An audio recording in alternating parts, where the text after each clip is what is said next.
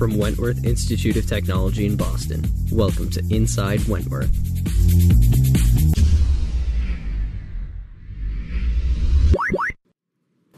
Hello, and thanks for joining us. My name is Dennis Nealon, and I'm the host for this episode and the Associate Director for Public Relations and Marketing at Wentworth Institute of Technology. The goal of this podcast series is to share some of the exciting things happening at Wentworth and, more broadly, to highlight the real stuff of higher education, the important courses, programs, people, trends, and events that typically don't get covered in the mainstream media. Today, we're going to be speaking with acclaimed poet Richard Blanco, who in the summer of 2016 was a guest instructor at Wentworth, part of a team of professors offering a new humanities-based course called The Human Engineer. We caught up with him on his way to class to ask him about his work and get his perspective as a poet and a writer on the historic spike in violence in the United States in the summer of 2016. Before we get to our discussion, though, let me share some background with you. Richard Blanco is a civil engineer turned poet who has used his popular writing style to probe the human spirit and explore his Cuban roots. Some of his most recent work has focused on the June 12th mass shooting in a nightclub in Orlando, Florida, a community that Richard knows very well. When he was chosen by President Obama as the fifth inaugural poet in U.S. history, Richard became the youngest person, the first Latino, the first immigrant, and first openly gay person to serve in that role. For that swearing-in ceremony in 2013, Richard composed and recited a work titled One Today, which he discusses with us here today, and which you can find, along with his other works, on Richard's website at richard-blanco.com. Hello, Richard, and thank you for joining us.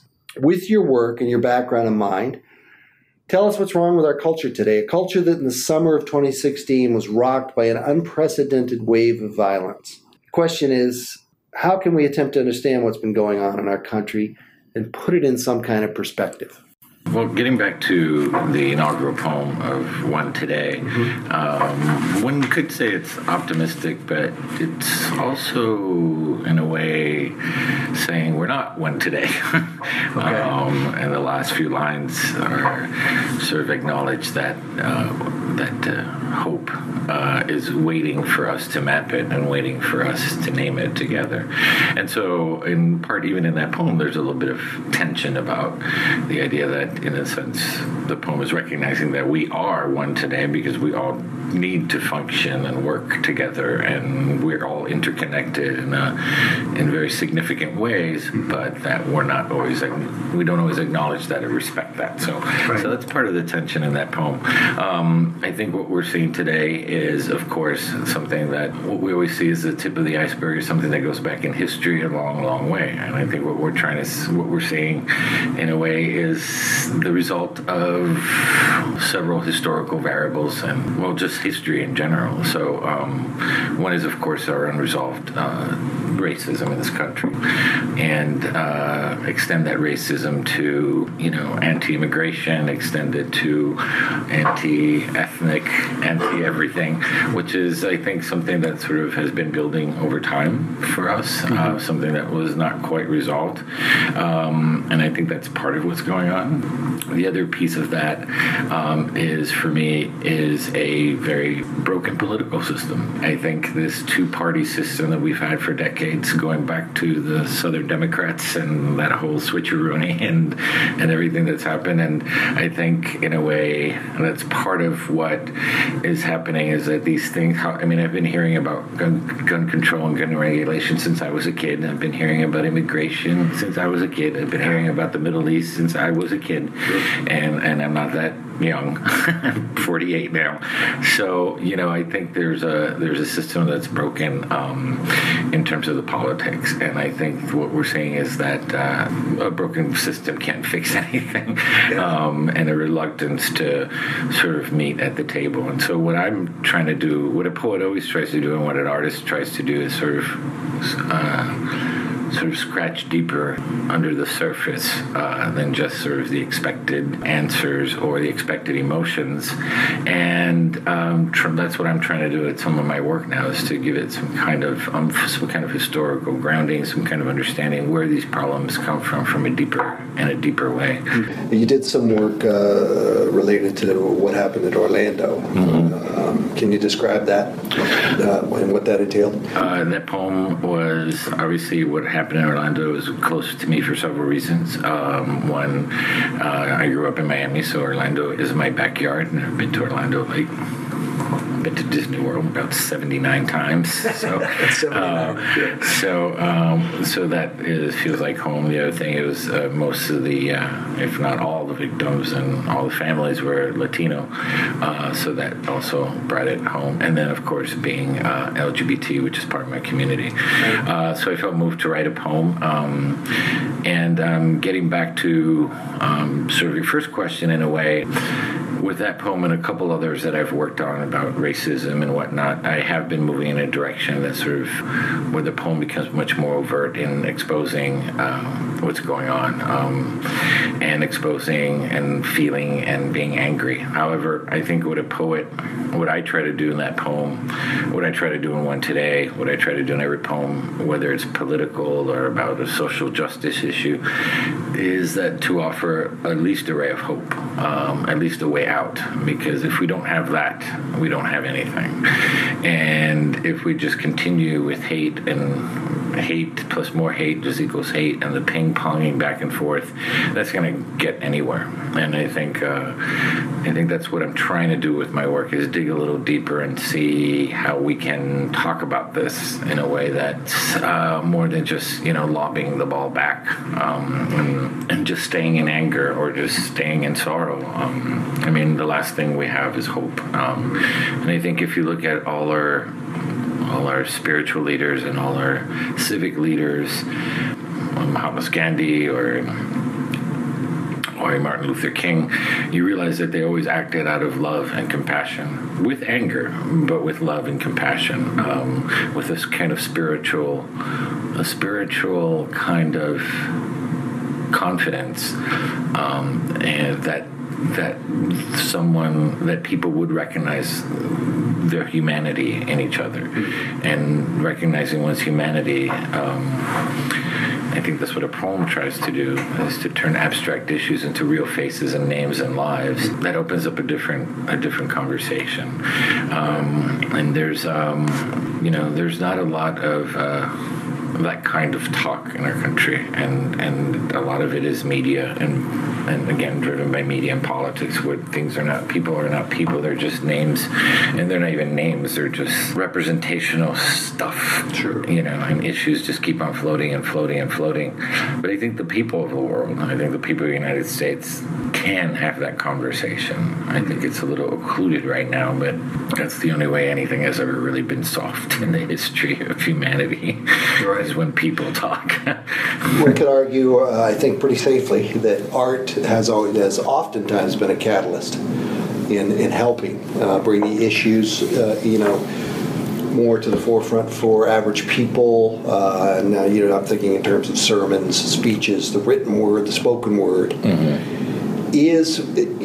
Is that still something that can occur today? Do you think that in the role of art, I'm talking about specifically the role of art, and specifically Sure. maybe the role of poetry and of writing, can that still, make change, help to bring about change in America? I think so. I think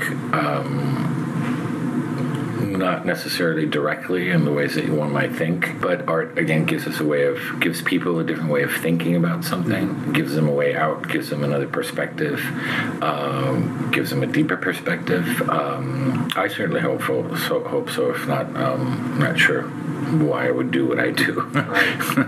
Right. So you have to you go back again to hope, which is I think what art can right. color out, fill in colors for us in that respect.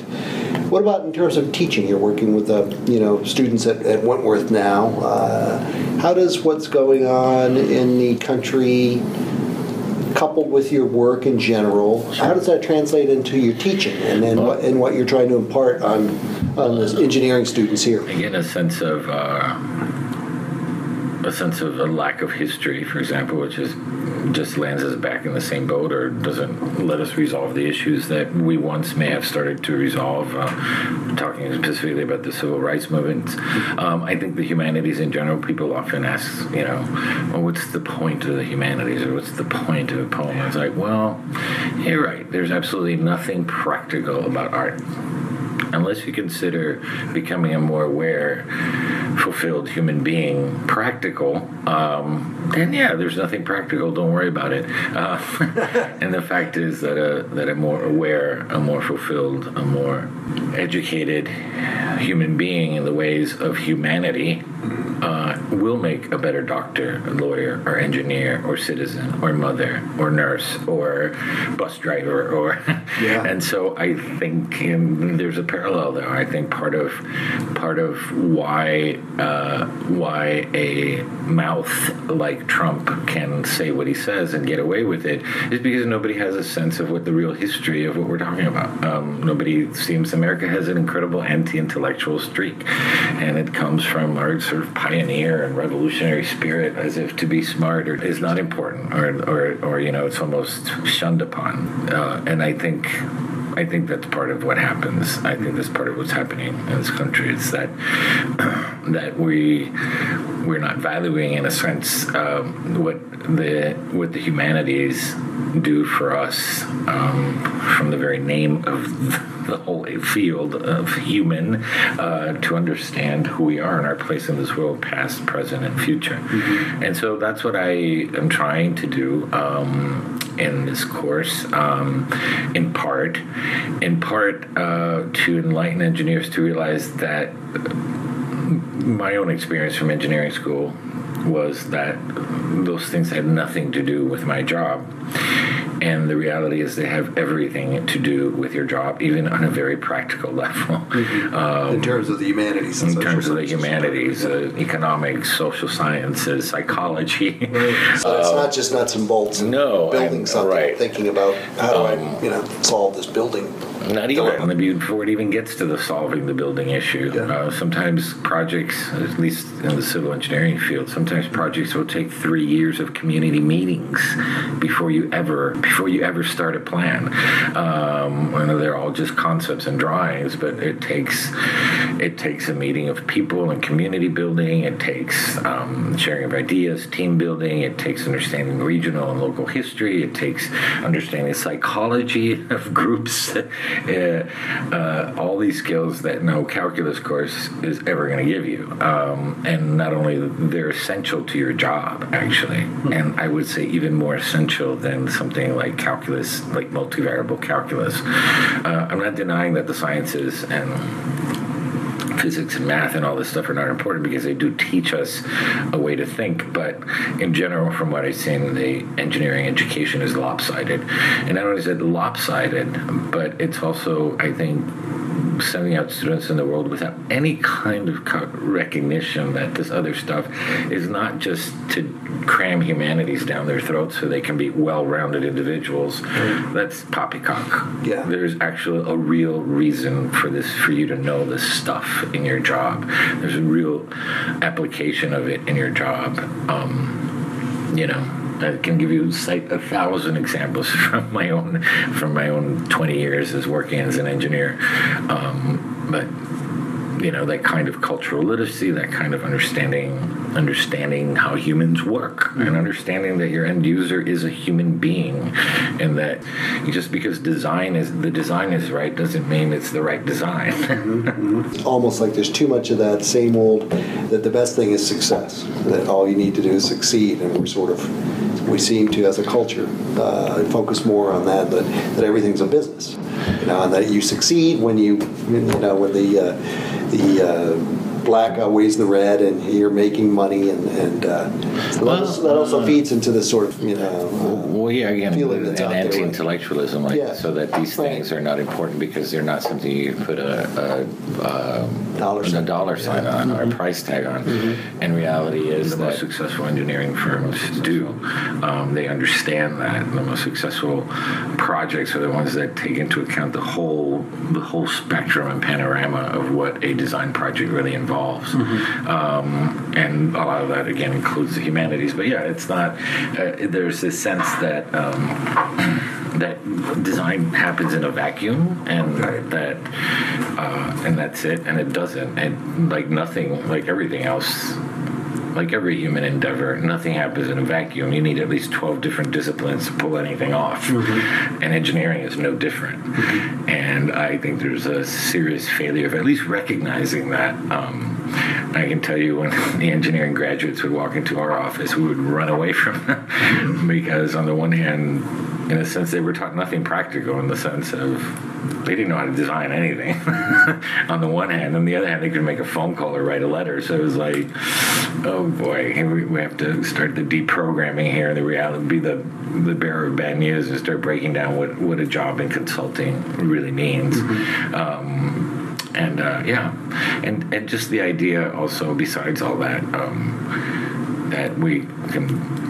So it's obvious that most of the world's great innovations and innovators have been as a result of synthesis of knowledge, of some seemingly disparate pieces of information and of knowledge that suddenly come together in a new way and create something amazing. An obvious example is like the Macs and iPhones, which are clearly informed by aesthetics, by the humanities, by the sense of interaction between a human being and a machine, and they made the machine more human and sort of, and it's a work of art, right? Yeah. It's designed with psychology in mind to connect with people in a different way, in a way that seems personal, to the point that it's almost scary.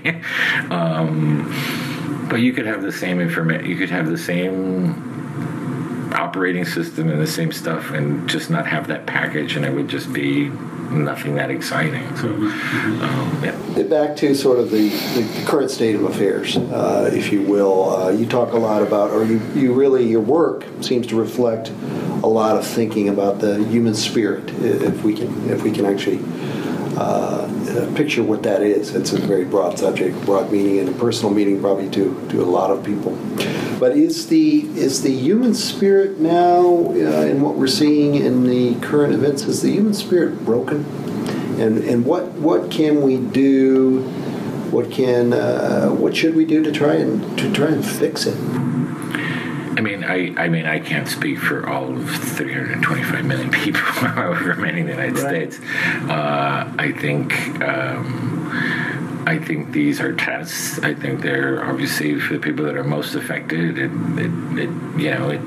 It's even more affecting.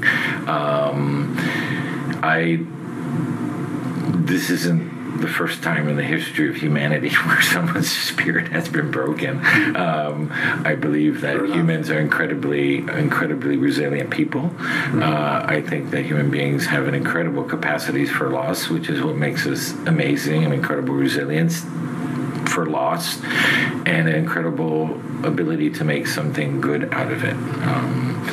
And I think it's the natural reaction. One cannot stay broken-spirited. It's just not a plausible, healthy place to stay, and most people will not. They have to find some kind of meaning, some kind of hope, some kind of change. I think what we're probably going to see is actually people stop talking a lot of BS and actually doing something, because in that sense, it's enough. And so, enough pressing like on Facebook, because that really does nothing other than create buzz and whatnot, and does nothing. Commit yourself to something, to some kind of organization. Commit yourself to calling a senator or a representative. Commit yourself to supporting something, not just with your dollars, but with your mind and your spirit and your energy.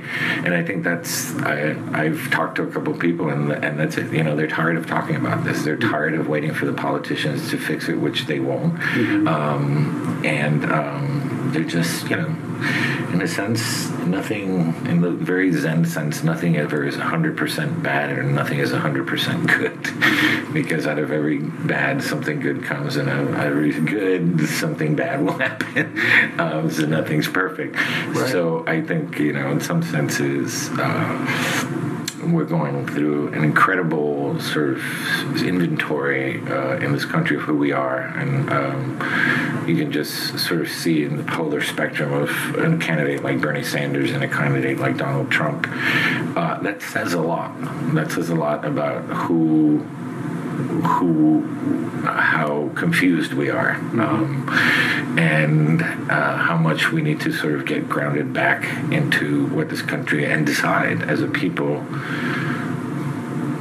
what are we and what do we stand for, and what does that mean? And I mean, I'm sorry to say, but I think it'll probably get worse before it gets better.